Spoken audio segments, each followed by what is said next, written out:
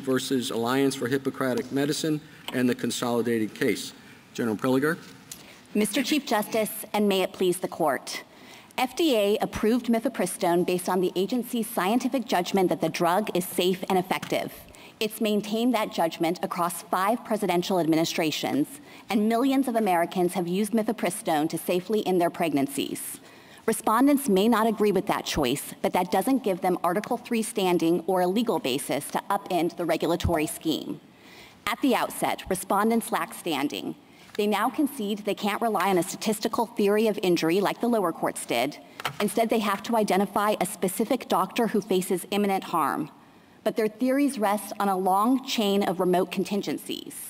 Only an exceptionally small number of women suffer the kind of serious complications that could trigger any need for emergency treatment. It's speculative that any of those women would seek care from the 2 specific doctors who asserted conscience injuries. And even if that happened, federal conscience protections would guard against the injury the doctors face. And there's no basis to conclude that any of that would be traceable to the incremental changes that FDA made in 2016 and 2021, as opposed to the availability of mifepristone in general. Respondents' theories are too attenuated as a matter of law. The Court should say so and put an end to this case. If the Court reaches the merits, FDA's actions were lawful. The agency relied on dozens of studies involving tens of thousands of women. Respondents don't identify any evidence that the agency overlooked. They just disagree with the agency's analysis of the data before it, but that doesn't provide a license to authorize judicial second-guessing of the agency's expert judgments. Finally, on remedy.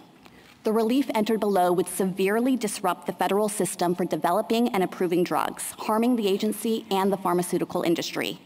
It would also inflict grave harm on women across the nation. Rolling back FDA's changes would unnecessarily restrict access to mifepristone with no safety justification. Some women could be forced to undergo more invasive surgical abortions. Others might not be able to access the drug at all. And all of this would happen at the request of plaintiffs who have no certain injury of their own. The Court should reject that profoundly inequitable result. I welcome the Court's questions. General, if we agree with you on standing, could you give us an example of who would have standing to challenge these FDA actions? As a general matter, we've seen lawsuits in the past that are brought by, for example, prescribing physicians or patients who want greater access to a drug. Sometimes we've seen theories of competitor standing, where a competing drug manufacturer might sue and claim that FDA's approval of a drug creates a competitive harm or injury in that sense. Justice Thomas, I think that if the question is whether there would be individuals who generally oppose abortion who would have standing and want to challenge FDA's actions, the answer to that is no. But the reason is because those people aren't regulated in any relevant way under FDA's decisions here. Take these respondent doctors. They don't prescribe mifepristone. They don't take mifepristone, obviously. FDA is not requiring them to do or refrain from doing anything. They aren't required to treat women who take mifepristone. FDA is not directing the women who take the drug to go seek out care from these specific doctors. And so they stand at a far distance from the upstream regulatory action they're challenging. And the Court has said in many cases that in a situation like that, when you are not the direct object of the agency's regulation, it can be substantially more difficult to establish standing. But isn't that sort of a criticism of some of our associational standing cases and organizational standing cases? I don't think it is for a couple of different reasons. With respect to associational standing, this Court has said time and again that the association needs to identify a specific member who is suffering a concrete harm, a cognizable injury that's non-speculative. And I don't take respondents now to take issue with that fact. They're agreeing that it would be necessary to come forward and identify a specific doctor. The problem with their associational standing theories is that they rest on this chain of remote possibilities, so many different steps in the process that would have to occur, each one layering one speculative remote odds of a chance of injury on top of another to get to the ultimate harm they're claiming on behalf of these doctors. Well, you emphasize the remote nature of the injury, the small number of adverse effects, the likelihood that the patients will go to the emergency room, and so on. Is there a number at which your argument would change? The significant number of consequences, a higher likelihood of an emergency room visit, doctors who spend more time in the emergency room, at some point, does this analysis lead to the other result? It's hard for me to imagine that it could, and there are a couple of different reasons for that. I take the point that you might pick out different links in the chain and suggest that there are ways to wildly depart from the facts here and suggest maybe as a statistical matter, one or two of those events could be probabilistically more likely to occur. But we have an objection here to the underlying theory as a legal matter because it rests on so many different things that would have to happen one on top of another and that turn on independent decisions made by third parties who are strangers to this litigation, who are not part of the suit. So we think that brings the case within those like Clapper or Summers, where this court has recognized that when the theory of injury really turns on so many different intervening events separated by independent decisions, it can mean that there is just an insurmountable hurdle to establishing standing. Could you provide a more specific answer to the first question that Justice Thomas asked you? Is there anybody who could challenge in court the lawfulness of what the FDA did here? In this particular case, I think the answer is no. Well, that wasn't my question. Is there anybody who can do that? Let's start with the states that intervened below. Will you say in that litigation, fine, you can challenge it, and let's get to the merits of this issue, the lawfulness of what the FDA did?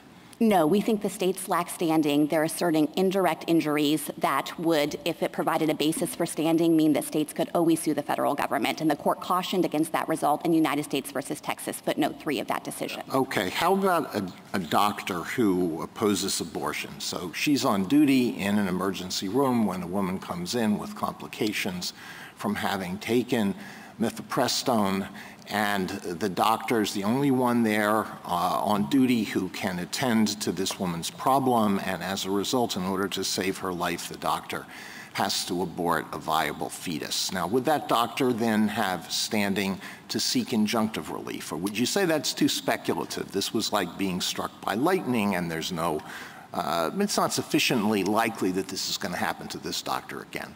We would agree that that would represent past harm, so we're not disputing that that kind of conscience violation, providing care in violation of one's conscience, would be cognizable. But yes, we think that that situation has never come to pass. Respondents haven't identified any incident in more than 20 years that mifepristone has been available on the market that resembles that kind of hypothetical situation. And so, yes, our view would be it's unduly speculative.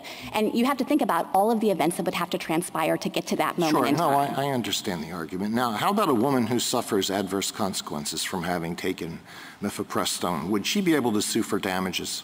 Or you would say that's barred by sovereign immunity?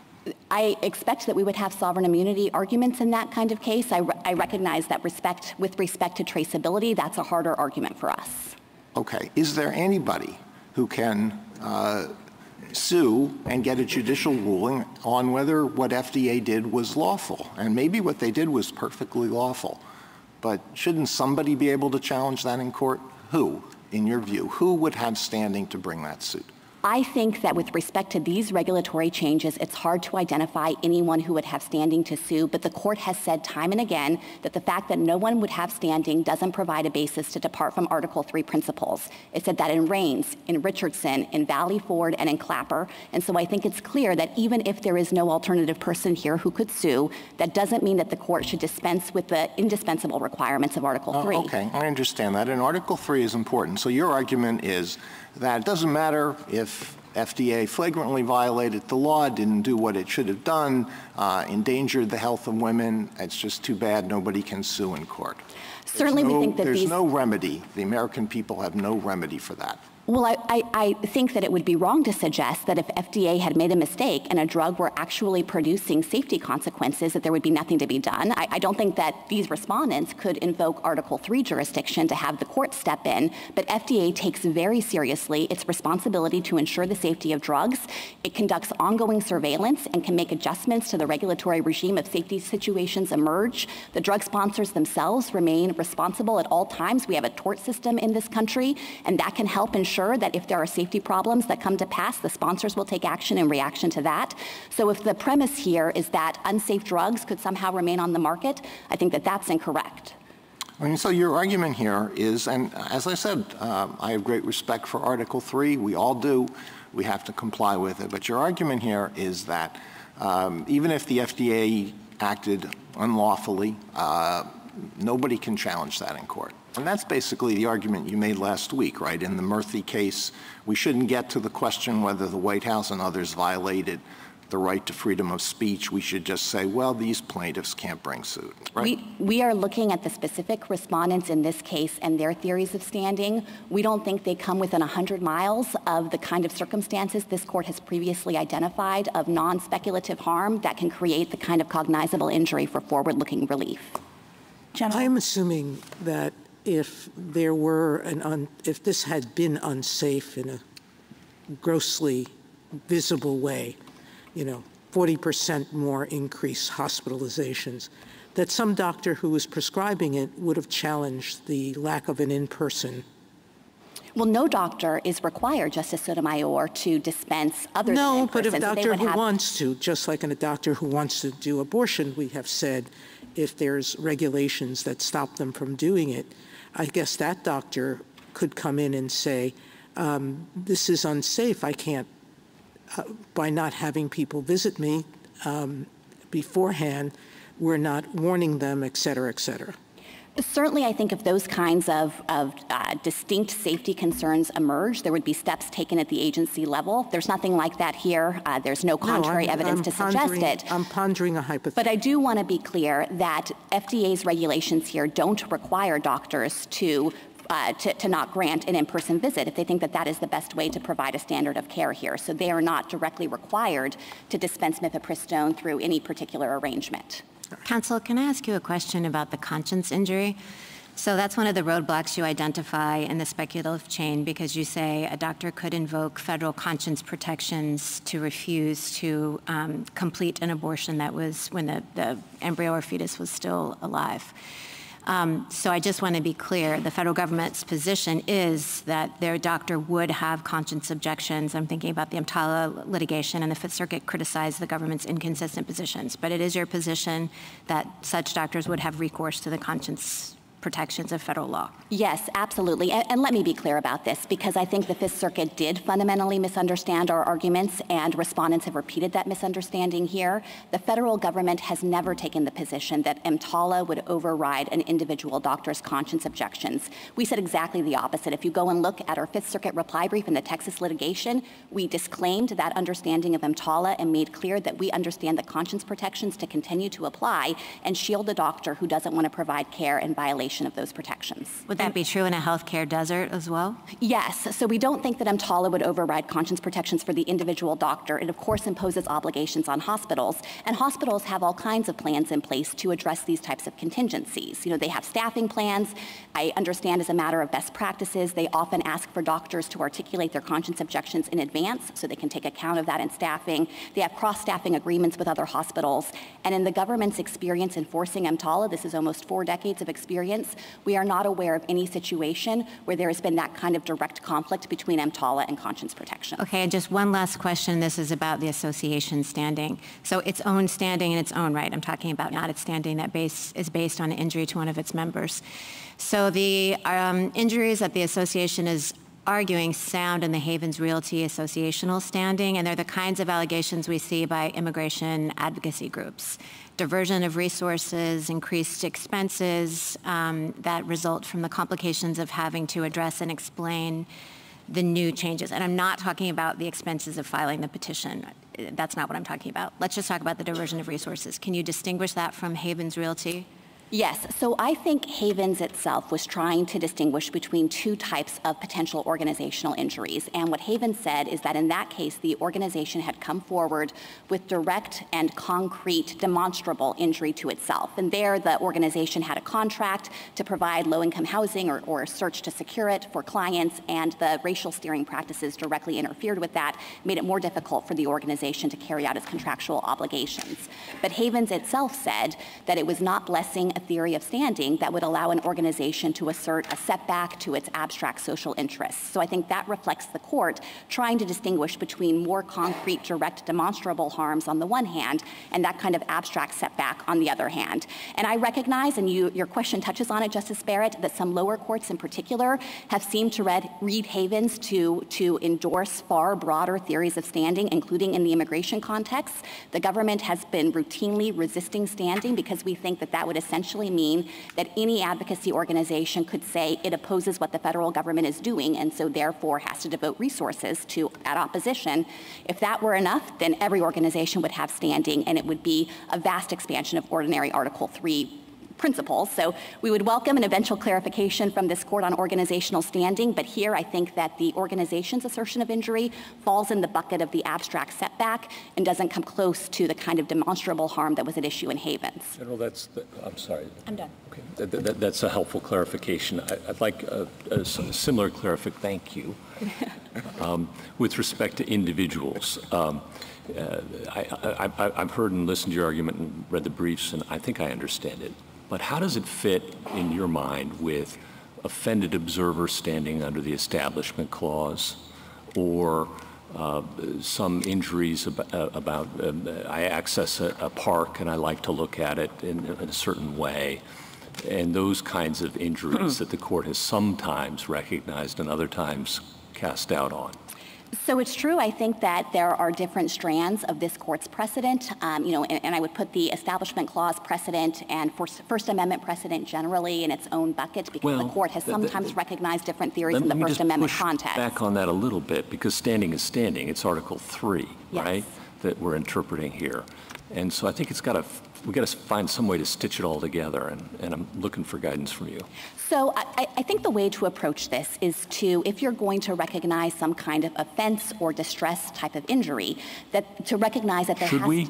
Well, I guess as a preliminary. No, I mean, I represent the government, so I think that kind of theory of injury would likely go far too much in the direction of allowing Article 3 courts to weigh in based on generalized grievances. But I guess what I would say is to distinguish the cases where this court has sometimes found that type of injury cognizable. Generally, it's in a situation where there is a kind of direct governmental action producing that type of injury. And here, our argument is that the FDA's actions in approving mifepristone, specifically in 2016 and 2021, if you're looking at that, which was an incremental change, is so far upstream of the downstream assertion of harm or distress that the respondents are asserting that there is, just as a matter of law, an attenuated link here that cannot suffice for Article 3 jurisdiction. Thank you. Thank you, counsel. Justice Thomas, anything further? Justice Alito? You say that the Fifth Circuit didn't give any reason to think that the 3 changes made in 2016 would be more dangerous in combination than they were individually. But isn't that obvious that 3 things that may be innocuous or not excessively dangerous, if engaged in by themselves, may become very dangerous when they're all done together? And why shouldn't the FDA have addressed that?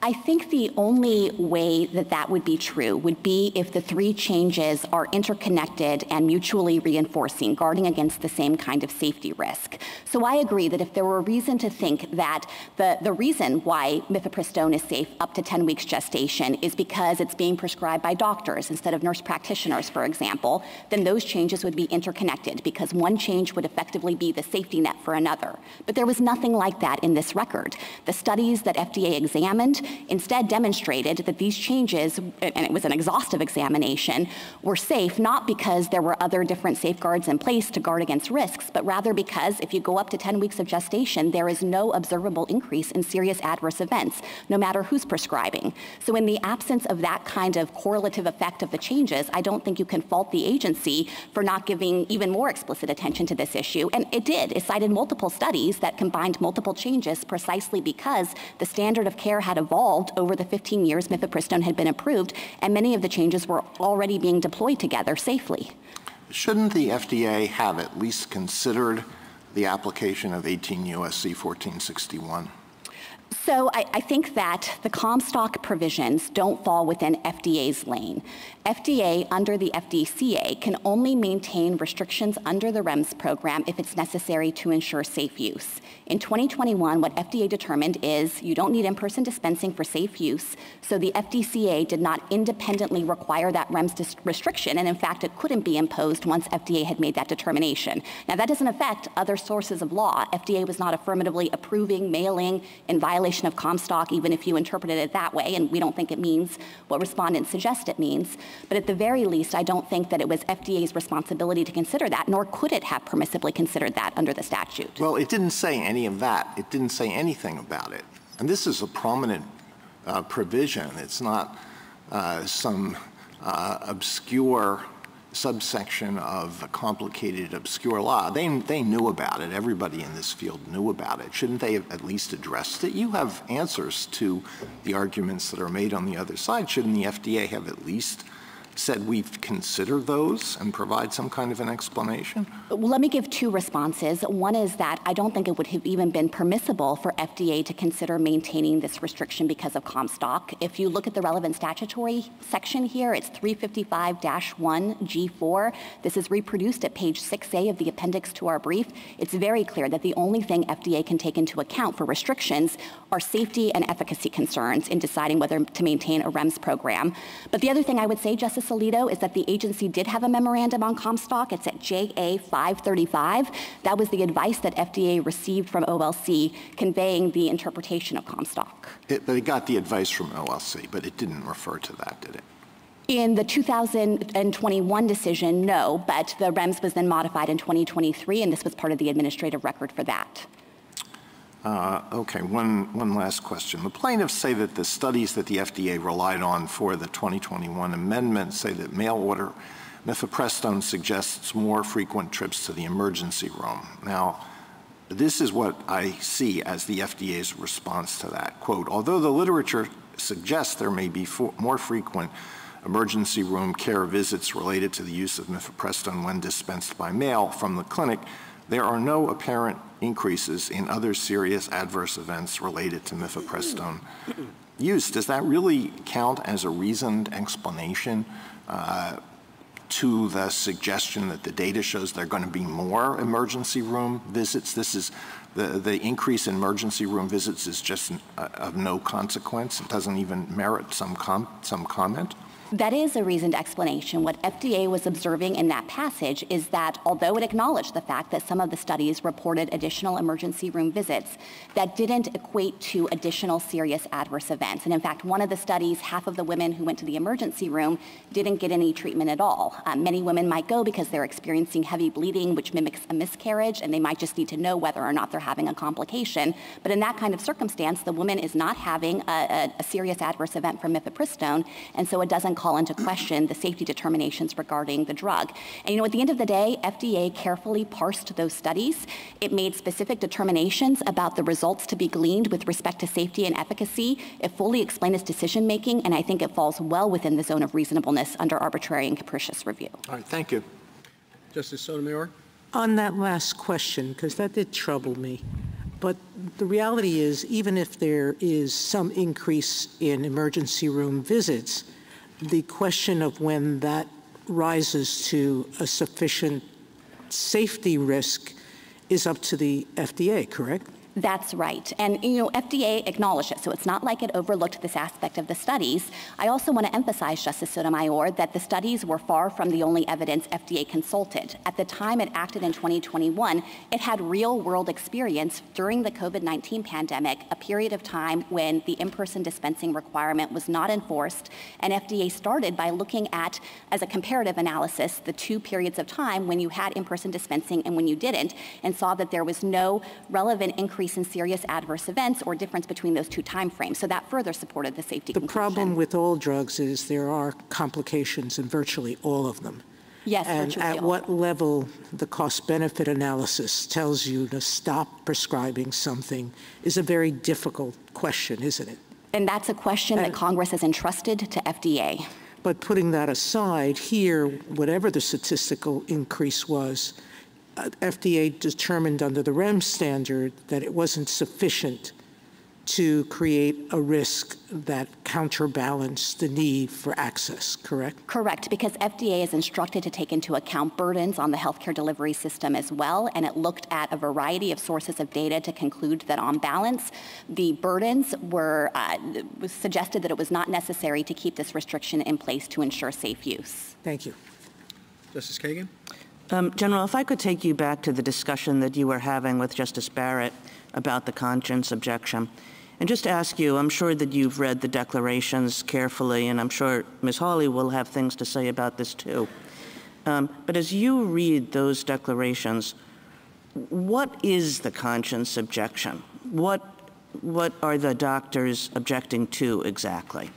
I think the declarations are specific on this point. There are only 7 doctors who regularly practice and submitted evidence, and the declarations are relatively short. This is at JA 150 to 200. I encourage reading them because there are only 2 doctors out of the 7 who even provide any information about their specific conscience objections. Those 2 are who? Those are Dr. Skop and Dr. Francis. The relevant language for the other 5 don't refer to conscience objections. They don't refer to their own conscience objections or provide any specific detail about exactly what care would violate their conscience. Dr. Francis is at JA 155. Dr. Skop is at JA 167. Both describe the injury in the same terms. They object to ending the life of a human being in the womb and fear that they might have to complete an abortion for a woman who has an ongoing pregnancy. So as you understand those declarations, they do not object to providing whatever care is necessary to a person who may have complications from taking mifepristone. In other words, for example, suppose somebody has bled significantly, needs a transfusion, or any of a number of other things that might happen. As you understand the declarations, there's not an objection to that. I think that the fairest reading of the declarations is they are not objecting to that. Now, I acknowledge that respondents in their red brief have suggested there's a broader conscience injury in play here and that there might be other doctors who have a broader concern about providing any care. Even if that broader conscience injury had been in this declaration, we think still as a matter of law, they could not demonstrate that they have a non-speculative injury, in part because of all of the upstream things that would have to happen in terms of a woman having the serious event, going to these specific doctors, but also the fact that federal conscience protections are specifically designed to deal with this issue, and they would cover the range of conscience objections that exist in this context. Right, there are obviously conscience objections of all kinds. I was just asking about the particular declarations of these particular members of the yes, organizations. and I think on these declarations they have not asserted a broader injury, but even if they could conceivably come forward with other doctors or try to adjust their declarations in some way, still that would not suffice. Okay, can I just ask a quick question about the merits? You open your brief with a somewhat arresting statement, but it starts with "to the government's knowledge," and this was written a few months ago, and since then I'm sure that you've had lots of time to think about this case and to get all background information on it. So I'll just read you this sentence and ask you whether it's still true to the government's knowledge. To the government's knowledge, this case marks the first time, and I'm going to say, is it the first time? Is it the only time? Any court has restricted access to an FDA-approved drug by second-guessing FDA's expert judgment about the conditions required to assure that drug's safe use. Is it still the only time? That is still, to our knowledge, the only time a court has done that. We have seen a disturbing trend of courts sometimes also overriding FDA's judgment to try to grant greater access to drugs when that overrides FDA's expert judgment about what's necessary to ensure safe use. And no matter which direction you come at it from, we, on behalf of FDA, think that courts have no business making those judgments in the absence of the kind of arbitrary and capricious error that would satisfy the APA. Thank you. Justice Gorsuch? Justice Kavanaugh? Just to confirm on the standing issue, under federal law, no doctors can be forced against their consciences to perform or assist in an abortion, correct? Yes, we think that federal conscience protections provide broad coverage here. Just to be super precise, there are some triggering requirements of receiving federal funding and so forth. We've cited the relevant provisions at page 5 of our reply brief.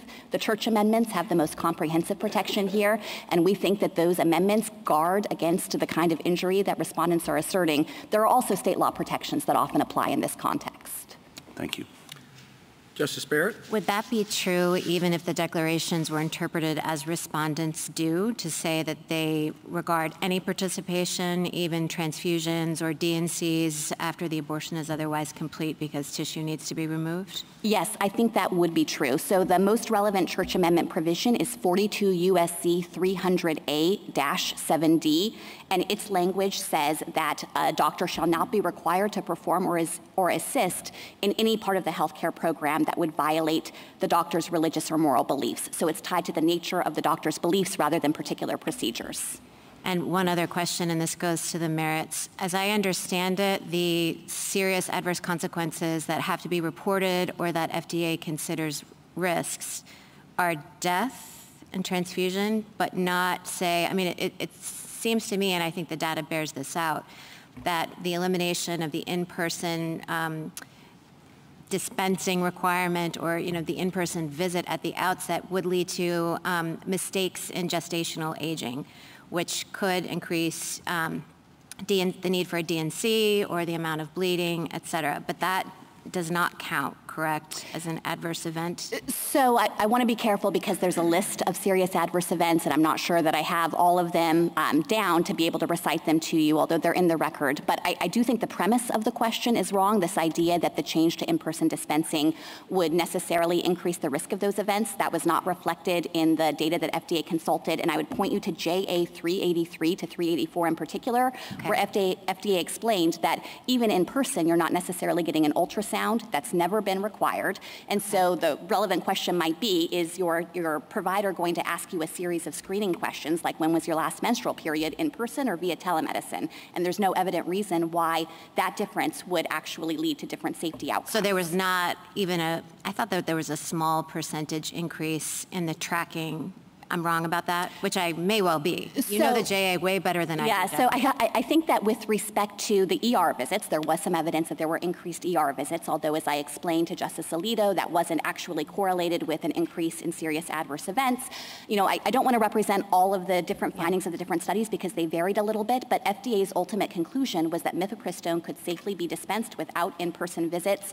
It had voluminous evidence, I think, to support that conclusion in 2021, and there's been no contrary evidence that's been introduced. So there was no requirement of either an ultrasound or detecting a fetal heartbeat or anything like that, even before the doctor could just go based on the woman's recounting when her last menstrual period was. That's right, and that dates all the way back to the initial approval of this drug in 2000. It has never been a required condition of use to have an ultrasound. FDA has always left that up to medical judgment. Now, it is of course necessary for providers to be able to diagnose ectopic pregnancy and to date gestational age. That remains true under the REMS now. Prescribers still have to have that capability, and they have to deploy whatever mechanisms they believe would accurately allow them to identify contraindications for use of mifepristone. But it's wrong to suggest that if the court reverses 2021 changes, then every woman's going to get an ultrasound. That's never been the state of play in how this drug has been administered. How, even under the pre-2021 REMS, was it possible to detect an ectopic pregnancy without an ultrasound unless the woman was presenting with pain?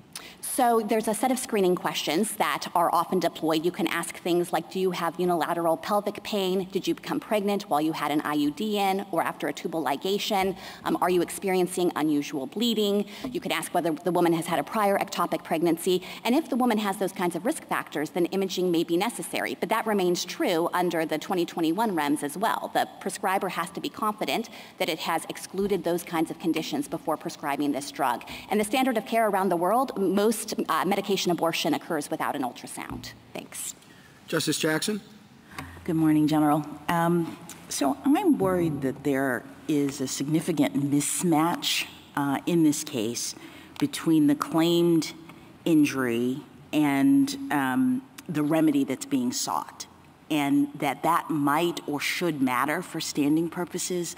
I don't know that our doctrines sort of capture this, but I guess I see it that the injuries that the respondents allege, as you've articulated them, are a conscience injury, that they are being forced to participate in a medical procedure that they object to. And so the obvious common sense remedy would be to provide them with an exemption, that they don't have to participate in this procedure, and you say, and you've said here several times, that federal law already gives them that. So I guess then what they're asking for in this lawsuit is more than that. They're saying because we object to having to be forced to participate in this procedure, we're seeking an order preventing anyone from having access to these drugs at all. And I guess I'm just trying to understand how they could possibly be entitled to that given the injury that they have alleged.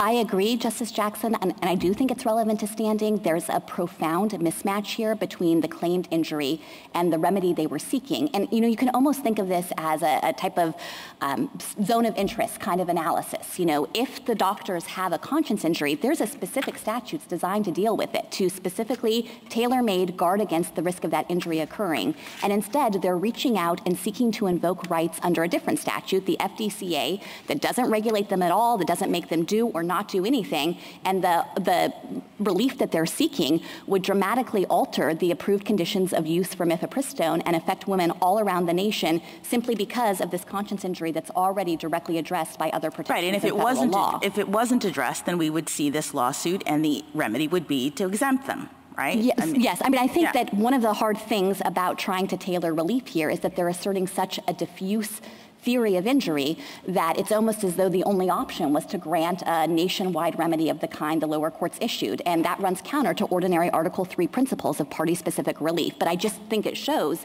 that there's something wrong with the theory of injury in the first place because it's so attenuated and because they claim they would need so much relief all over the country. Let me ask you another question. In addition to the challenges that we have here, the respondents below challenged the FDA's initial decision to approve mifepristone in the year 2000. Of course, that occurred a very long time ago. The Fifth Circuit found that that challenge wasn't timely because of the statute of limitations. As you're aware, in the context of another case we heard this term, the court is currently considering the statute of limitations issue. So setting aside standing, have you thought about how a ruling from this court on the statute of limitations in either direction might impact what happens in these kinds of cases with these kinds of challenges? Yes, I think that it just reflects the stakes of the Corner Post case and provides a vivid example of the way that it might be possible if this court were to approve the request for a broader theory of the statute of limitations in that case, the way it could open the door to plaintiffs coming in and saying, well, I only became a doctor later, or I only started working in an emergency room later, and would try to unsettle longstanding agency actions that maybe occurred decades previously. I do want to say that I understand the Corner Post petitioner to have suggested maybe there would be equitable defenses that the government could raise in those kinds of cases. We would certainly want to raise that type of defense with respect to the approval of mifepristone, which I think has generated tremendous reliance interests and proven to be safe and effective over decades of use. Thank you. Thank you, counsel.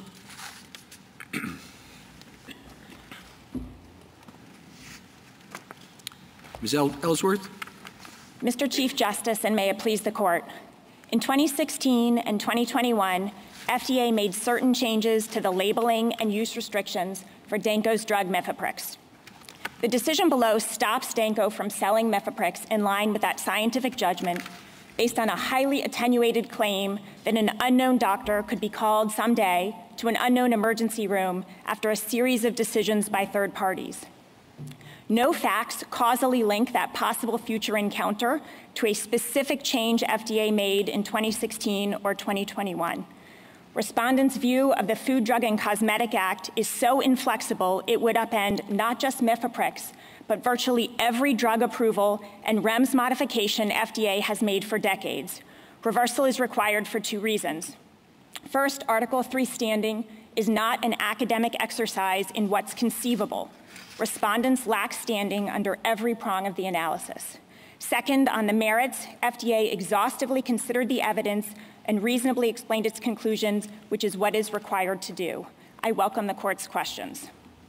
The government, the Solicitor General points out, would not be susceptible to a Comstock Act problem. But in your case, you would be. So how do you respond to an argument that mailing your product and advertising it would violate the Comstock Act? Justice Thomas, we agree very much with the government that FDA's charge under the Food, Drug, and Cosmetic Act is limited to looking at safety and efficacy considerations. That's true for new drug approvals. It's also true for REMS modifications. FDA routinely approves drugs whose manufacture and distribution is restricted by other laws, like the Controlled Substances Act, environmental laws, customs laws, and so on. I think this court should think hard about the mischief it would invite if it allowed agencies to start taking action based on statutory responsibilities that Congress has assigned to other agencies. On the merits, this issue was not presented below, was not ruled on below. And in any event, I would also point out that in 2021, FDA's decision allows use of brick and mortar pharmacies in addition to mail order pharmacies. Well, my problem is that you're private.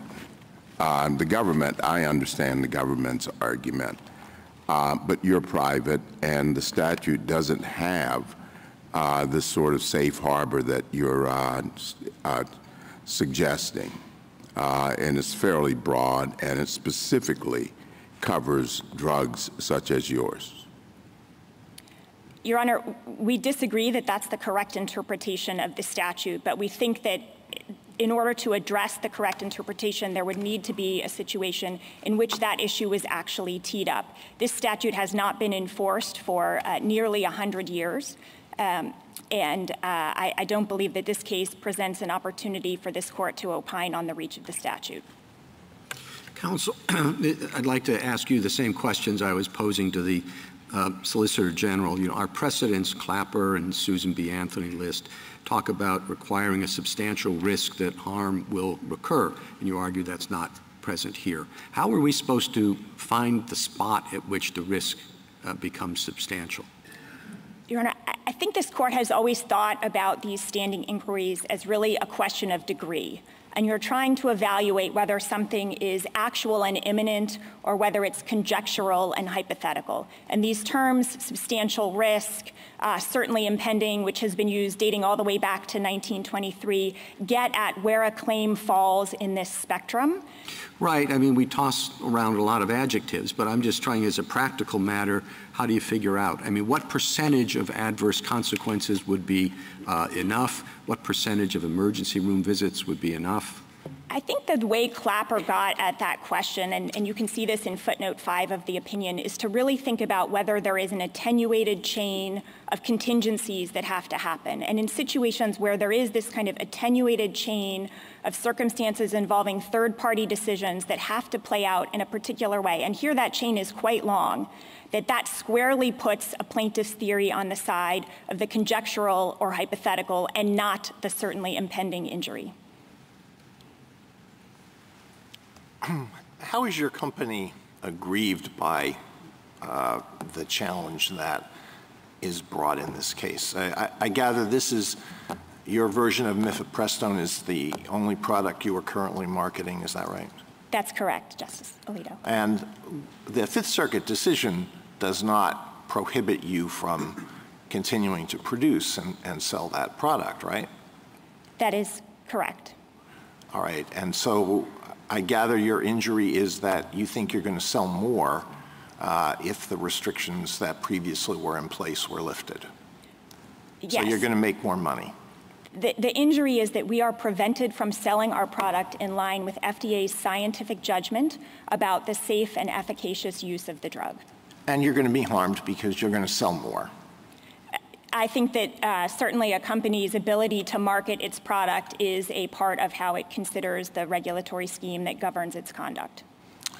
During the questioning of the Solicitor General, the statement was made that no court has ever previously second-guessed the FDA's judgment about access to a drug, right? And it's never second-guessed that. That's correct. Do you think the FDA is infallible? No, Your Honor. We don't think that at all. And we don't think that question is really teed up in any way in this case. Has the FDA ever approved a drug and then pulled it after experience showed that it had a lot of really serious adverse consequences? It has certainly done that, and Your Honor, I think that underscores why the adverse event reporting, the post-market surveillance that FDA does, the ability that these plaintiffs have, even if they don't have standing, certainly if they are seeing patients who are presenting with adverse events, if they are doing studies that show there is some unknown safety component that FDA should acknowledge, they can take significant steps to bring that to the agency's attention, to bring that to Danco's attention. But don't you think the FDA should have continued to require reporting of non-fatal consequences? Your Honor, the FDA decided not to continue that reporting requirement in 2016 based on more than 15 years of a well-established safety profile when that reporting was required. There is no drug on the market today under any REMS that requires the kind of reporting that the plaintiffs are saying should be reimposed here. So why would that be a bad thing? Wouldn't your company, I mean, you don't want to sell a product that causes very serious harm to the people who take your product, relying on your tests and the FDA's tests. Wouldn't you want that data? Your Honor, that data is certainly something that we are looking for all the time. It is part of the reporting obligations for a manufacturer to be aware of any data that's becoming available through any means. We have a 1-800 number on our website. There's a 1-800 number on the labeling. I think Your Honor's question, though, gets at concern I heard in some of the earlier questioning about who would have standing if these plaintiffs don't have standing. And one of the things I want to note is that drug manufacturers are very frequently subject to tort litigation. Product liability suit, failure to warn suits, deceptive advertising suits when someone is claiming harm from a pharmaceutical manufacturer's product. What is so, I think, revolutionary really about the arguments here, both on standing and the merits, are the way that they attempt by individuals who do not use this product, do not prescribe this product, and have a conscience right not to treat anyone who has taken this product. Those individuals want to prevent anyone else from using it in line with FDA's considered scientific judgment. Does your company, just one more point along the same lines, does your company think that what the FDA has done preempts state laws that prohibit the dispensation of mifepristone within their borders? We have not taken a position on that issue, and it has not been teed up in this case. What is your company's position on it? You haven't even thought about it?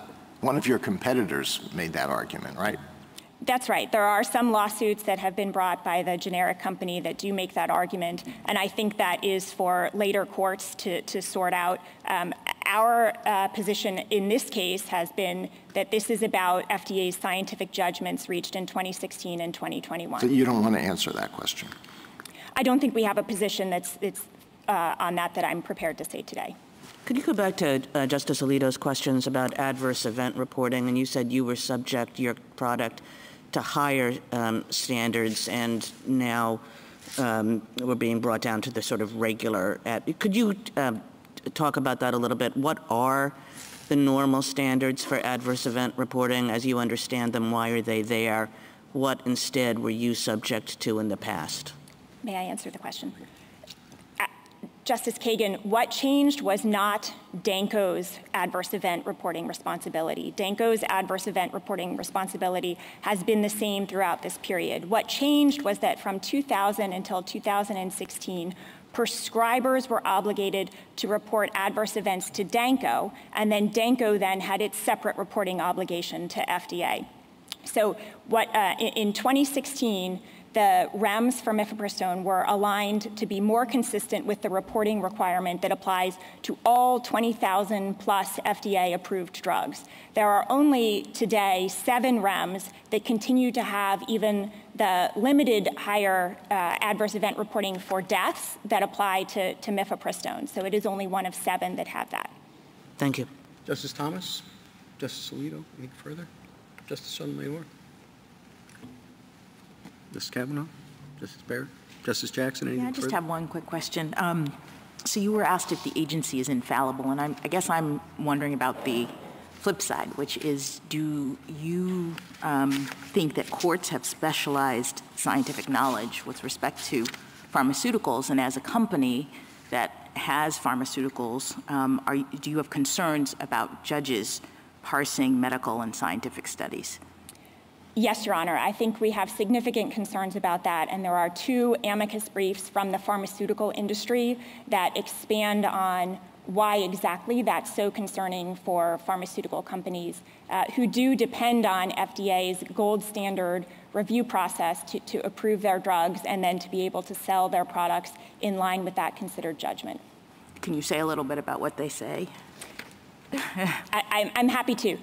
I think the reality is, and this court this decision below is a good example of it. You have a district court that, among other things, relied on one study that was an analysis of anonymous blog posts.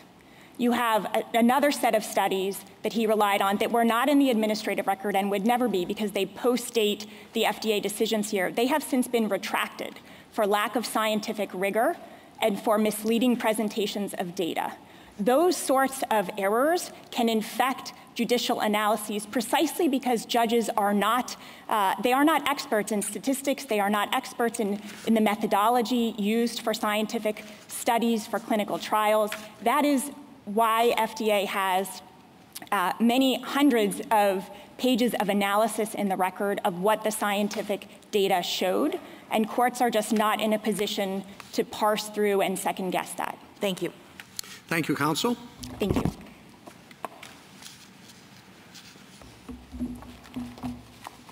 Ms. Hawley? Mr. Chief Justice, and may it please the court. FDA approved abortion by mail based on data it admitted was, quote, not adequate. That violates the APA.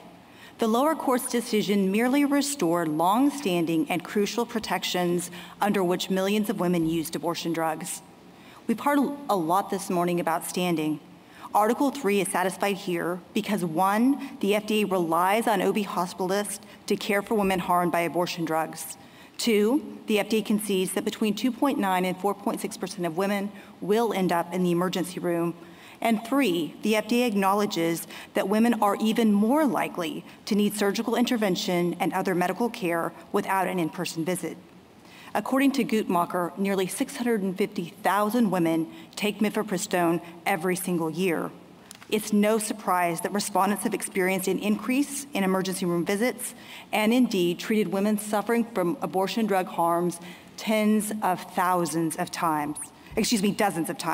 Women have suffered tens of thousands of times. That respondent doctors will be forced to manage abortion drug harm is not a bug in FDA's system, but part of its very design. Ruling against respondents on standing here would allow federal agencies to conscript non-regulated parties into violating their consciences and suffering other harm without judicial recourse. Article 3 neither demands nor permits this. FDA's outsourcing of abortion drug harm to respondent doctors forces them to choose between helping a woman with a life-threatening condition and violating their conscience. This Hobson's choice is intolerable. On the merits, FDA failed to comply with basic APA requirements. In 2021, it eliminated the initial in-person visit based on data it says elsewhere is unreliable. And in 2016, it failed to consider or explain the cumulative effects of its wholesale removal of safeguards. These actions fall far short of what the AP requires. This court should affirm. I welcome the court's questions. Counsel, you assert an injury on the part of the alliance of diverted time and resources. Isn't that just the cost of litigating, of pursuing this litigation? I don't think so, Your Honor, for a couple of reasons. First, what respondent doctors have done here is chosen their particular practice as well as structured that medical practice to bring life into the world. When they are called from their labor and delivery floor down to the operating room to treat a woman suffering from abortion drug harm, that is diametrically opposed to why they entered the medical profession. It comes along with emotional harm. Dr. Scott talks about these being heartbreaking situations and some of the most stressful work she's had to deal with, Your Honor. Well, I understand that, but I'm talking about the injury of having to divert resources to litigate this. With respect to the organizational standing? The alliance. Absolutely, Your Honor. So we think Havens Realty is on all fours with this case. The best evidence of that, I believe, is the FDA's reply brief. The government resorts to the underlying briefs in the case to say that there was a contract and an economic harm.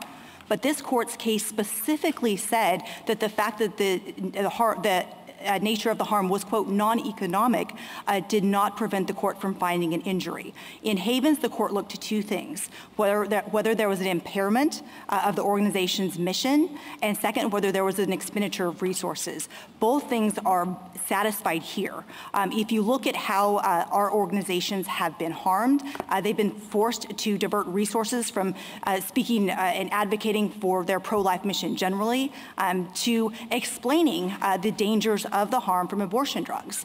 One of the primary reasons that that's required is because in 2016, FDA took away the requirement that abortion providers report adverse events. Well, aside from but death. that would be anyone who is aggressive or vigilant about bringing lawsuits, just simply by using resources to advocate their position in court.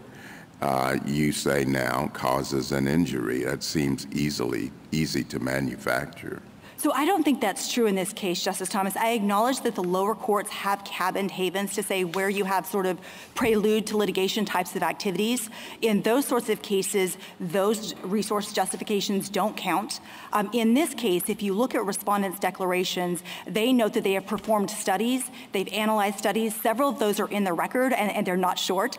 They comb through Medicaid data, they comb through FAERS data, so they get at the true nature of adverse events. And all those sorts of things are neither a prelude to litigation, nor would they have occurred but for FDA's unlawful conduct in this case. Counsel, in the line you quoted about economic harm, that had to do with the fact that they didn't intend, through their testers, to rent an apartment. And so there was no economic loss to them or gain to them from renting the apartment. But what was, I think the SG is pointing to, is that they provided services on their own. It wasn't just the members' services that they were relying upon. They were providing services to people to help them rent apartments. And so that's a very important distinction from here, separate from the individual defendants' claims of standing based on wasted resources, their resources. The organizations are not losing anything. So their job is to do exactly what you're talking about, and they're doing it. They're investigating certain problems, but that's not an injury that's redressable by this, by vacating this rule. So a couple of things, Your Honor. This court's opinion in Havens did not rely on the economic nature at all. Again, I'd point, Your Honor, to the line in Havens where the court says the non-economic nature of respondents' interest in housing. They were speaking broadly. Again, you have to dig to the underlying briefs to find that economic interest that this court did not rely on.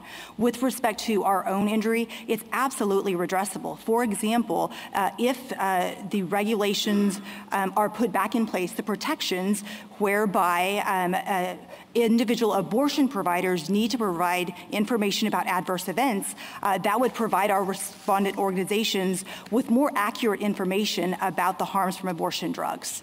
Counsel, can I ask you about the remedy and sort of the way that I was talking with the SG? I mean, it makes perfect sense for the individual doctors to seek an exemption, but as I understand it, they already had that. And so what they're asking for here is that in order to prevent them from possibly ever having to do these kinds of procedures, everyone else should be prevented from getting access to this medication. So why isn't that plainly overbroad scope of the remedy the end of this case? So with respect to the premise of that question, Justice Jackson, I don't think our doctors necessarily are able to object for two reasons. One of this is the emergency nature of these procedures. As the FDA acknowledges, many women do go to the emergency room. And if we just think about what that might look like, take Dr. Francis.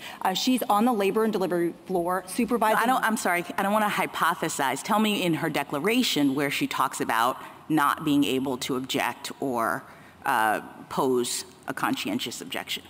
She talks about, Your Honor, being I mean, can you point me to any place in the declarations where a declarant states that they attempted to object but were unable to?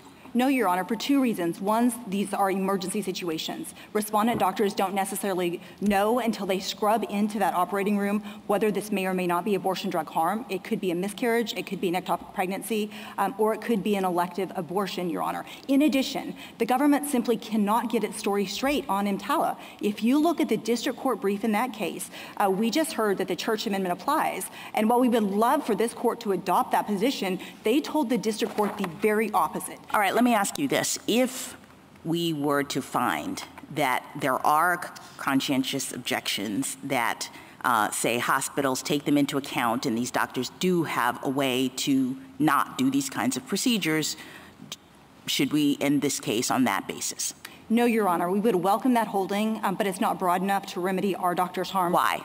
Because these are emergency situations, they can't waste precious moments scrubbing in, No, I'm saying assuming we have a world in which they can actually lodge the objections that you say that they have. My question is, isn't that enough to remedy their issue? Do we have to also entertain your argument that no one else in the world can have this drug, or no one else in America should have this drug in order to protect your clients? So again, Your Honor, it's not possible given the emergency nature of these situations. Counsel, let me interrupt there. I'm sorry. I think Justice Jackson's saying let's spot you all that, okay, with respect to your clients. Normally, in Article 3, traditional equitable remedies, we issue, and we say over and over again, provide a remedy sufficient to address the plaintiff's asserted injuries and go no further. We have before us a handful of individuals who have asserted a conscience objection. Normally, we would allow equitable relief to address them.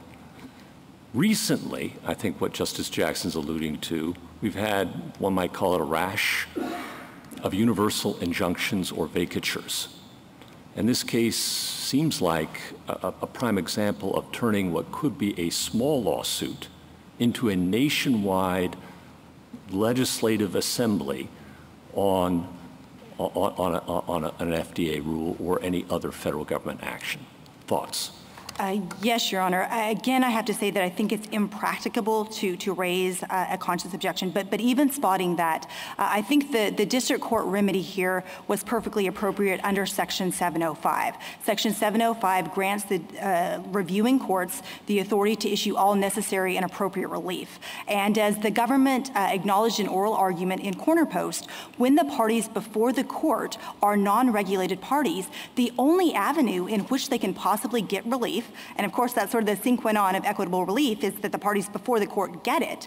And that's for, as in this case, a state issue, or in other cases, a vacature. And that's because without that sort of relief, the very parties before the court won't get it. I think why can't the court specify that this relief runs to precisely the parties before the court, as opposed to looking to the agency in general and saying, agency, you can't do this anywhere?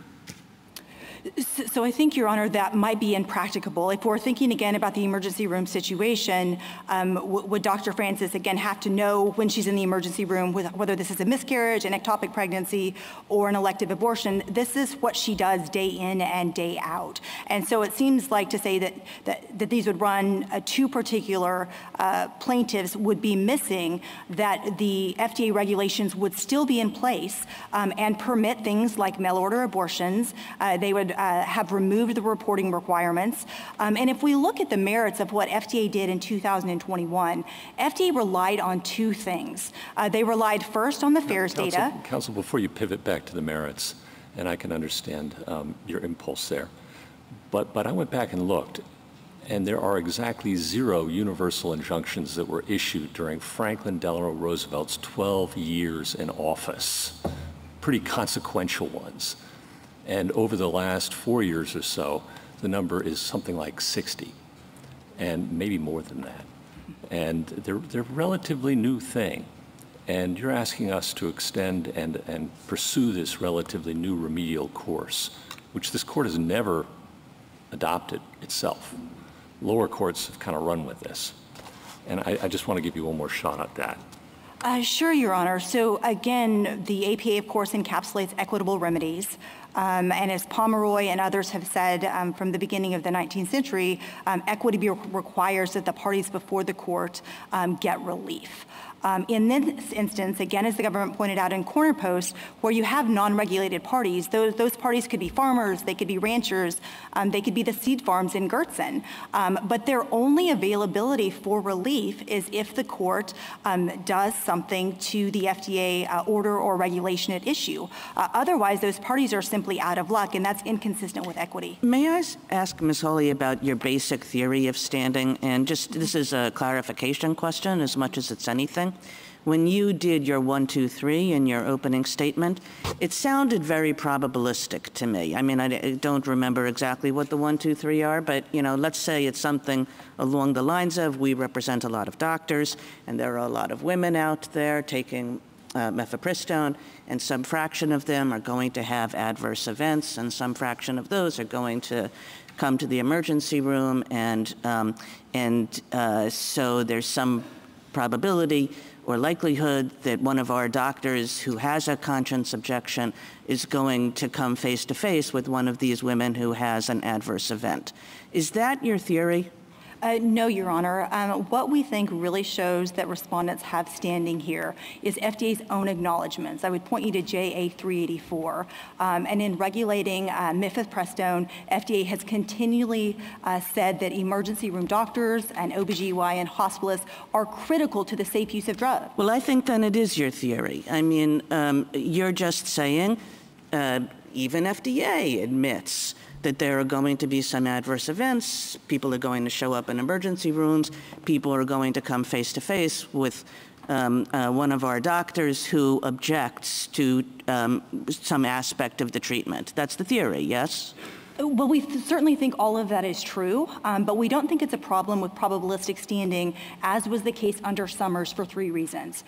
First, Summers involved unidentified members. Here we have 7 named plaintiffs. In addition, and no one in Summers, at least that was still part of the case. Yeah, so does your theory really depend on your having at least one person? Because I take Summers to be saying, these probability theories, they sound very nice. They have nothing to do with our Article 3 requirements. You need a person. You need a person to be able to come in and meet the court's regular standing requirements. So you agree with that, yes? I think that's correct, Your Honor, yes. Okay, so who's your person? I know you have 7 of them, but if you had to pick one and say, go read that declaration, and that declaration is going to tell you why we're entitled to be up here. Who's the person? So I have to pick 2, Your Honor, but Dr. Francis and Dr. Scott.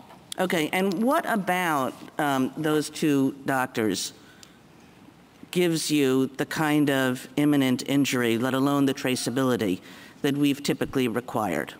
So to speak to Dr. Francis at the beginning, there's been some confusion, I think, about the precise nature of the conscience harm. But if you look at JA 155, paragraph 15, she talks about her and other APLOG members who object not only to taking the life of an unborn child during an elective abortion, but also to, quote, completing that process. That echoes the CMDA declaration at 142 and 143. It's also consistent with— Has she ever been, because I read that declaration pretty carefully. What actual emergency treatment has she participated in that she objects to and that she has stated an objection to? So the prior page, Your Honor, JA 154, talks about a D&C, which she was required to perform due to a life-threatening emergency. She herself performed that? That is correct, Your And Honor. did she have an opportunity to object? Did she object? No, Your Honor. Again, these are life-threatening situations in which the choice for a doctor is either to scrub out and try to find someone else, or to treat the woman who's hemorrhaging on the usually conscience objections, the way people with conscience objections do this, is they make those objections known. And, you know, that may be harder, it may be easier in a particular context, but most hospitals have mechanisms in place, routines in place to ensure that doctors who are allowed to do this, you know, in advance, right, and are allowed to do it at the moment, they say so. And when I looked at Dr. Francis's and Dr. Scott's, there's just nothing that you have there that suggests, you know, this is like there are, you know, other requirements that you need, but at the very least to be able to say, well, this happened to them in the past, I don't think you have it for either one of those doctors.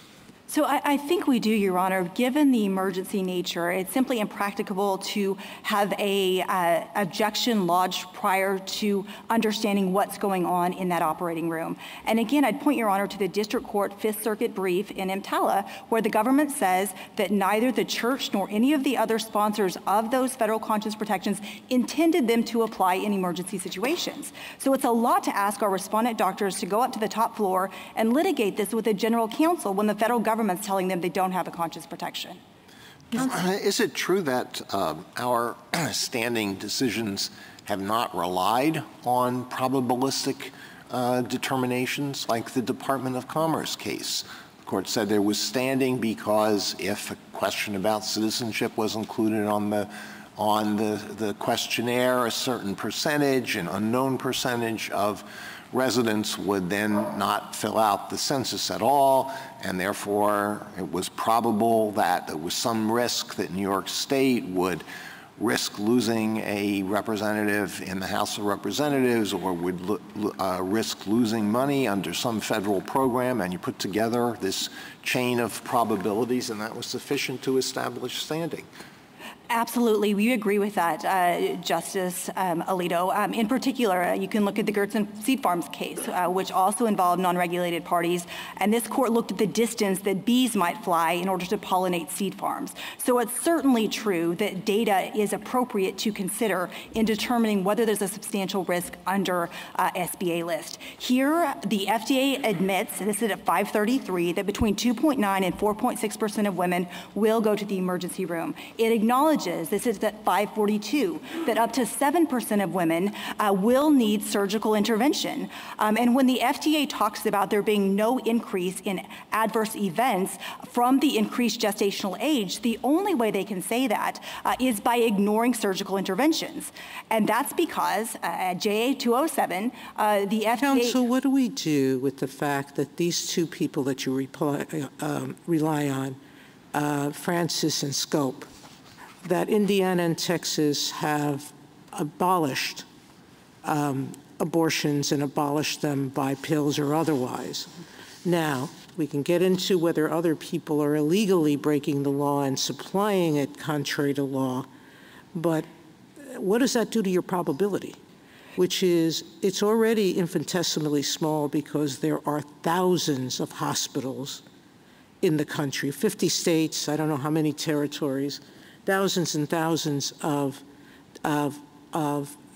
places where pregnant women go who may be suffering from miscarriages or otherwise, to know or to even imagine how one doctor is going to ever actually see a patient that that he or she is going to be forced to intervene on their behalf, but then add to it that this is illegal in these states. So I think that the best answer, Justice Sotomayor, is that past is prologue. In our declarations, we have 3 doctors who have treated harms from abortion drugs at least a dozen times. We have 2 examples when women went out of state. And if you go out of state, there's a higher likelihood you're not going to have a follow-up visit.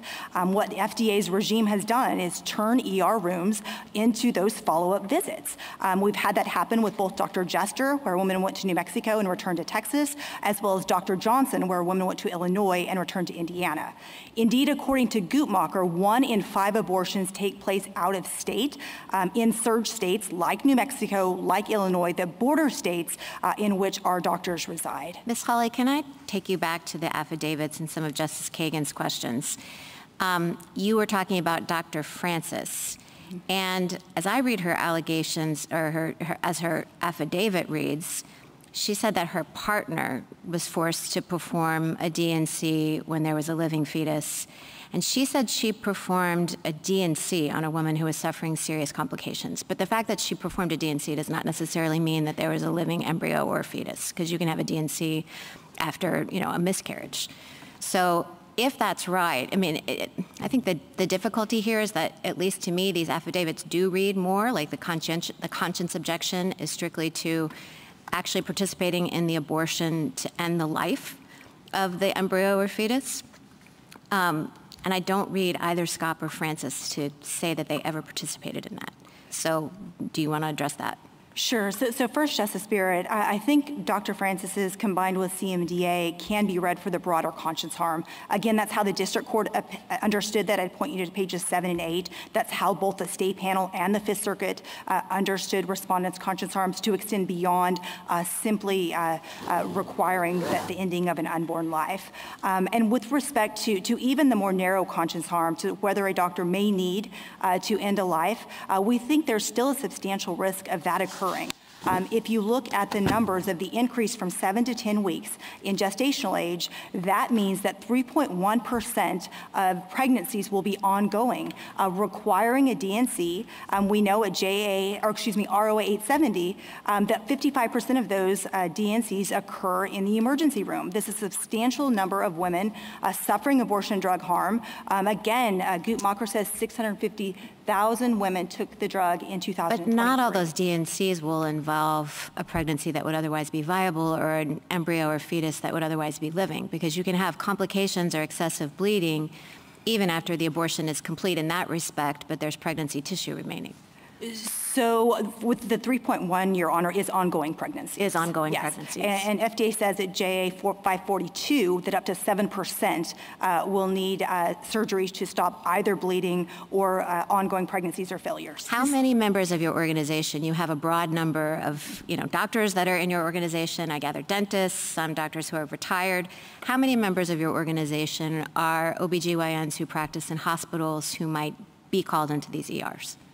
There are hundreds of them, Your Honor, but I think, may I finish? Sure. I think in particular that the named plaintiffs are OBGYN hospitalists who spend most of their time on the labor and delivery floors, but also are called to the OR to treat these sorts of emergencies. Ms. Hawley, can you clarify the broader conscience harm from the narrow one? Because I had understood the conscience harm as Justice Barrett does, but you suggest that there's a broader one. So what is that? Yes, Your Honor. I'd point you to pages 7 and 8 of the district court opinion. And the district court understands the conscience harm to be either taking the life of an unborn child, which would sometimes be required. Dr. Francis testifies to a partner who was required to do that because of emergency situations. That's what I understood the narrow one to be, right? I'm participating in a procedure that is ending the life. Yes, I think that's narrow. Okay, yes. So what's the broader one? So the broader one, Your Honor, is being complicit in the process that unnecessarily takes an unborn life, such as performing D&C and abortion. And it's really not that hard to see. No, wait, I'm sorry. Complicit like I work in the emergency room and this is going on. I'm handing them a water bottle. I'm like, what do you mean complicit in the process? So this court, of course, takes religious beliefs and conscience beliefs as it finds them. But what harms our doctors, Your Honor, is being involved in completing, in the terms of our declaration, an elective abortion. And it's really not that hard to see why that might be a conscience harm if you think about what's involved in a But D&C. you just said, again, it's being involved in completing an elective abortion. So I took that to be the conscience objection. I think what Justice Jackson is asking, or what I asked before, or what Justice Barrett is there any broader conscience objection that appears, I'm not sure I care all that much about the district court, but that appears in the declarations. Yes, Your Honor. And in this sense, completing an elective abortion means removing an embryo fetus, whether or not they're alive, as well as placental tissue. Again, Dr. Francis talks about being required to perform a DNC, this is at 154, and remove placental tissue. Whether or not there's any live tissue. Yes, Your Honor. And again, this makes sense. And where are we looking for that? So I would point, Your Honor, to JA 155, paragraph 15, where again she talks about completing an abortion. The CMDA declaration at pages 142 and 143 also describe this sort of complicity harm from being involved in an elective abortion, Your Honor. And again, these doctors performing a DNC must scrape out a woman's uterus of a child, of the embryo, the fetus, or placental tissue. And this court has recognized harms like that in cases like Little Sisters of the Poor, as well as Hobby Lobby. No, go ahead. It's my understanding that sometimes the completion, it doesn't involve surgical intervention. Do you have a sense of how often? I mean, we may get all the way down the chain to the doctor is there, the person is having an emergency procedure. My understanding is with some of these chemical abortion scenarios, the completion occurs by prescribing additional medication. Do you have a sense of how many times the completion is that route and could be done by another physician as opposed to your clients in doing a medical procedure? So that second dose, Your Honor, of mifepristone has been part of the regimen since 2016, really I think all the way back to 2001, but it's been approved by FDA since 2016. So the best numbers we have from FDA are still consistent with that, and that means that 3.1% of pregnancies at 10 weeks will be ongoing. I'd encourage you to look at JA 405 through 407, and this explains that these risks go up without an in-person visit. Yeah, no, I guess I'm just trying to get at, I'm still working on how many circumstances or how often it would be that your clients actually have to complete the procedure in the way that you are describing. So Dr. Scott talks about doing this at least a dozen of times, either a DNC or a suction aspiration abortion to remove, again, embryos, fetuses, or placental tissue. In addition, Your Honor, if you think about the numbers, again, it says 3.1% at 10 weeks, and this has only gone up. In 2020, FDA told this court that the in-person visit was both, quote, necessary and minimally burdensome, and necessary to preserve women's health, precisely so these sorts of situations occur less frequently. Thank you, counsel. Justice Thomas? Ms. Hawley, I'm sure you heard the answers of the Solicitor General and the counsel for Danko with respect to the Comstock Act. I'd like you to comment on their answers. Sure, Justice Thomas. We don't think that there's any case of this court that empowers FDA to ignore other federal law. With respect to the Comstock Act is relevant here. The Comstock Act says that drugs should not be mailed either through the mail or through common carriers. So we think that the plain text of that, Your Honor, is pretty clear. When did you first raise the Comstock Act? So I believe the Comstock Act was first raised at the district court, Your Honor, but we think that exhaustion does not apply for two reasons. First, it would be plainly futile as FDA's adoption of the OLC memorandum goes. In addition, this is a whole other kettle of fish, but if you look at Section 704, exhaustion is only required in two instances, either when required by a statute or by an agency rule when that agency rule is stayed pending litigation.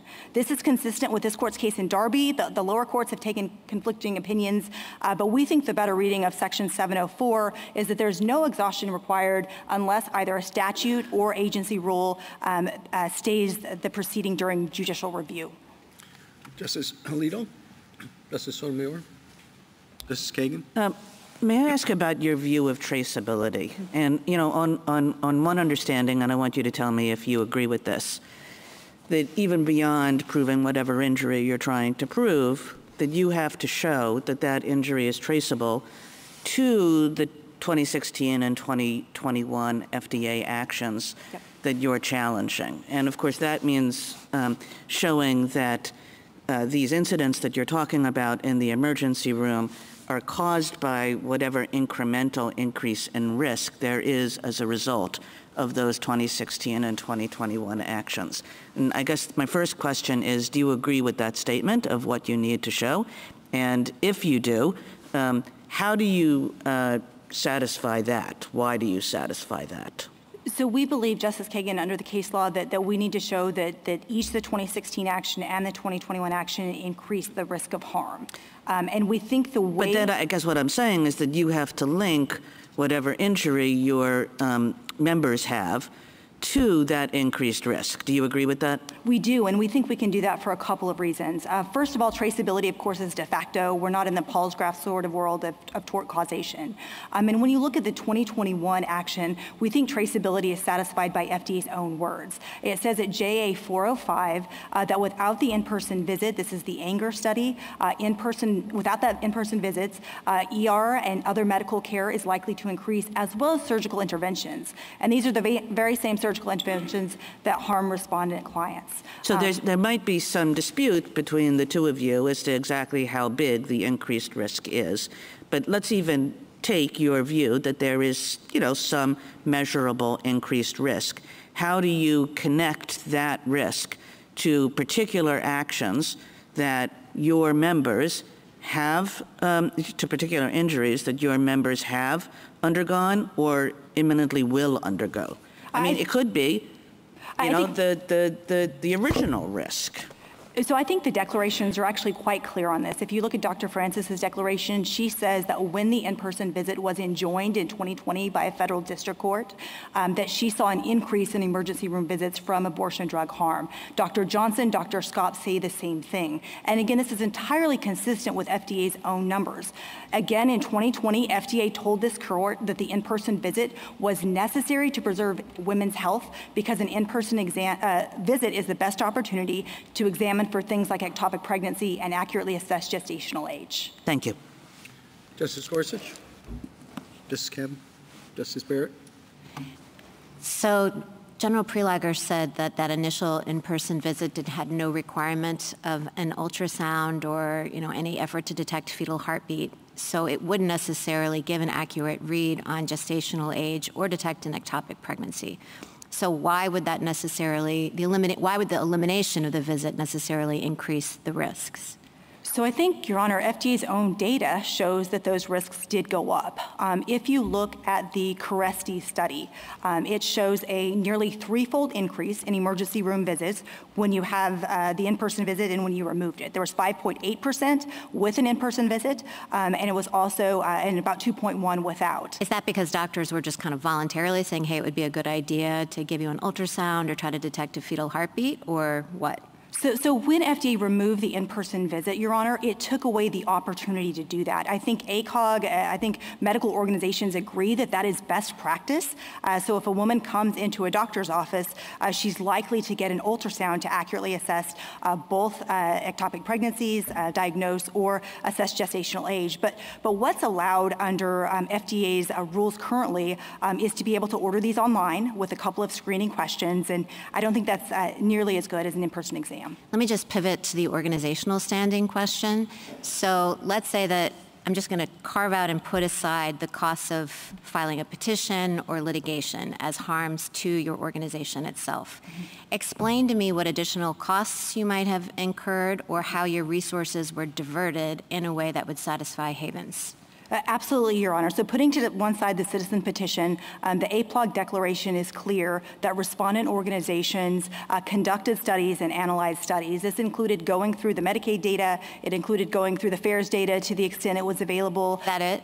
Well, those studies, Your Honor, I would point to one of them is at ROA 870, and before and after. And those are pretty comprehensive studies, Your Honor. And are they to the end of the litigation and the citizen petition, or what are they to the end of? To accurately assess the harm from abortion drugs, Your Honor. So I think that's absolutely separate from the litigation. And one thing to note with the citizen petition is that is the only way in which anyone can raise a a concern to the FDA. These proceedings go on between Danco and the FDA behind closed doors. This is not a notice and comment process. The first time anyone can raise these objections is a citizen petition. Justice Jackson? So what deference, if any, do courts owe the opinion of the expert agency concerning the safety and efficacy of drugs? So under this court's administrative procedure precedents, Your Honor, APA review, of course, is not toothless. Instead, in this case, we're not asking that the court second-guess the agency determinations at all, but rather look at what FDA said. Again, in 2021, when FDA took away the in-person visit, it did so based on FAERS data. It says elsewhere cannot be used to calculate the incidence of an adverse event, as well as studies that says that JA 407 are, quote, not adequate. I guess I don't understand how that scope of review is not second-guessing the agency. I mean, they're looking at studies, and you're saying that the court can look at studies, maybe different studies, maybe the same studies, and critique their conclusions about them. So what deference do we owe them at all with respect to their assessment that these studies establish what it is that they say they do about safety and efficacy? I don't think that's an accurate portrayal of the APA claim at issue here, Your Honor. And the reason being, again, is we're just asking this court to look at what FDA said. The FDCA says you have to have adequate tests and test results, as well as sufficient information. I understand, but didn't the lower courts go beyond that? I mean, representations were made here today that the lower courts actually relied on studies that have since been found discredited and removed. So they were obviously looking at not just what the FDA was looking at in order to make their assessment. So are you asking us to just look at the FDA and not anything else? So yes, that claim is not even before this court. But with respect to the two claims that are before the court, the 2016 and the 2021, we think the FDA's own statements here are arbitrary. In 2016, what the FDA said was we're going to look at individual studies, and then even though we say they're interrelated at J298, we're going to take all of the protections away at once. That was arbitrary in State Farm. It would be arbitrary here as well. Thank you. Thank you, counsel. Rebuttal, General Prelogar. Thank you. On associational standing, Mr. Chief Justice, you asked where do you cross the line to get to a certainly impending injury. One thing the court has looked at is whether that harm has materialized in the past and how often. Now, it doesn't always guarantee there will be a future injury, but it can be a source of information. And here, what is so telling is that respondents don't have a specific example of any doctor ever having to violate this care in violation of their conscience. Instead, respondents have pointed to generalized assertions in the declarations that never come out and specifically say by one of their identified members, here's the care I provided, here's how it violated my conscience, and here's why conscience protections were unavailable to me. The fact that they don't have a doctor who's willing to submit that kind of sworn declaration in court, I think demonstrates that the past harm hasn't happened, and the reason for that is because it is so speculative and turns on so many links in the chain that would have to occur, and at the end would be backstopped by having the federal conscience protections in play. On organizational standing, my friend has pointed to the fact that they invested time in preparing their citizen petition. She says they voluntarily conducted studies and then generally refers to diversion of resources. If that is enough, then every organization in this country has standing to challenge any federal policy they dislike. Havens Realty cannot possibly mean that. The court should say so and clarify it is at the outer bounds and respondents don't qualify under that standard. On remedy, Justice Gorsuch, Justice Jackson, you pointed out the striking anomaly here of the nationwide nature of this remedy. Justice Jackson, you suggested maybe a more tailored remedy to the parties protecting their conscience protections should have been entered. The problem here is they sued the FDA. FDA has nothing to do with enforcement of the conscience protections. That's all happening far downstream at the hospital level, and the only way to provide a remedy based on this theory of injury, therefore, was to grant this kind of nationwide relief that is so far removed from FDA's regulatory authority that it's ultimately requiring all women everywhere to change the conditions of use of this drug. And I think it's worth stepping back finally and thinking about the profound mismatch between that theory of injury and the remedy that respondents obtained. They have said that they fear that there might be some emergency room doctor somewhere, someday, who might be presented with some woman who is suffering an incredibly rare complication, and that the doctor might have to provide treatment, notwithstanding the conscience protections. We don't think that harm is materialized, but what the court did to guard against that very remote risk is enter sweeping nationwide relief that restricts access to mifepristone for every single woman in this country, and that causes profound harm. It harms the agency, which had the federal courts come in and displace the agency's scientific judgments. It harms the pharmaceutical industry, which is sounding alarm bells in this case and saying that this would destabilize the system for approving and regulating drugs. And it harms women who need access to medication abortion under the conditions that FDA determined were safe and effective. The court should reverse and remand with instructions to dismiss to conclusively end this litigation. Thank you, counsel. The case is submitted. The Honorable Court is now adjourned until tomorrow at 10 o'clock.